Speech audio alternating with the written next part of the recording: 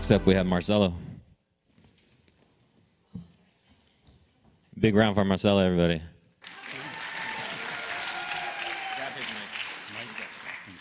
So, quick question: what is your favorite, one of your favorite childhood memories? Oh, I had so many. It's cool. Yeah, it was walking in the park. Walking in the park. Father, Right on. Yeah. Mother, yeah, that's nice. Yeah. Yeah. What about your favorite childhood toy? My favorite childhood toy, an Atari. Just A 2600? yeah. 5200? Sorry, Which one? this delivers the age, right? Well, I'm Marcello Marrocos, and I will talk about risk in DevOps implementation. But why risk? Well, implementing DevOps capabilities requires innovation. And there's no innovation without changes. And let's be honest, most of us don't like change because it's uncomfortable and it's risky. So by nature, DevOps implementation requires assuming risk. But what is risk? Risk is the possibility that something bad happens, right? But we apply risk management techniques to avoid, to reduce this possibility of this something very bad to happen.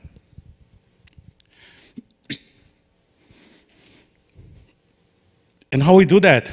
We learn, we study, we read books, we take a certification. And after all of that, we hire a project manager, so we have someone to blame, right? But anyway, this topic is very boring, and I only have 4 minutes now. So let's talk about something more interesting. Let's talk about rock climbing. Because what is riskier than rock climbing, right? Well, maybe that deployment, the manual deployment on Friday night, that might be riskier. But let's see what we can learn about it. Anyway, honestly, I never climbed it. But if I start climbing, I will not start with that huge mountain. I would start maybe with an indoor wall, right? Less risky. And maybe, you know, it's like new technical skills. You need to learn. We need to find new source of study. We need to find some expertise and some instructor. And I would hire this guy as an instructor. He's Alex Honnold. He's a professional climber. He's kind of the Jenny King of the climbing. And this is one of his most interesting playgrounds, let's say. This is in Yosemite Park. This is El Capitan. This is huge. It's 3,000 feet high, which is more or less 5.5 times the Washington Monument. This is a big deal.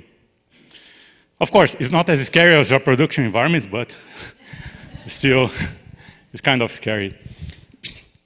Alex already has the record, the speed record of this mountain in less than 2 hours.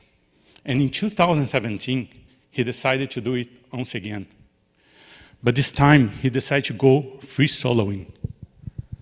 This means with no equipment, no ropes, no cord, no handles, nothing. And this is captured by this documentary, Free Solo. It sounds pretty scary, right? Imagine go up without any equipment. Well, if I decide to go there and try to do it, this is not taking risk, this is irresponsible. It's like pushing code to production without even testing. It's the same thing. But Alex didn't do that out of nothing. He planned ahead. He studied more than 30 paths up to the mountain.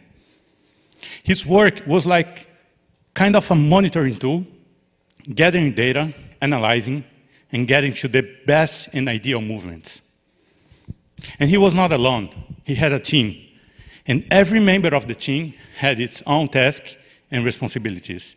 And they understand the impact of their actions. Can you imagine the cameraman making some excessive noise on an unfortunate time, breaking Alex's concentration? That would be messy. At a certain point, Alex reached the boulder problem. He had 2 options at this point. He could go through this stretchy karate kick movement that required a lot of several small steps before that, or he could just jump to an edge with just a few inches to grab. Surprisingly, the jump movement was easier to him. But you know, with no equipment, that makes no sense. So Alex, in preparation for that, he also climbed several times the mountain. And every time he climbed it, and he failed any movement, it was an opportunity to learn and to perfect his movements. So even when we are failing, we can improve that. And after all, After 3 hours and 56 minutes, he was on top and alive, thanks God. So my final call for you is, let's also remember to celebrate. Because we plan, we execute, we fail, and we succeed. We learn.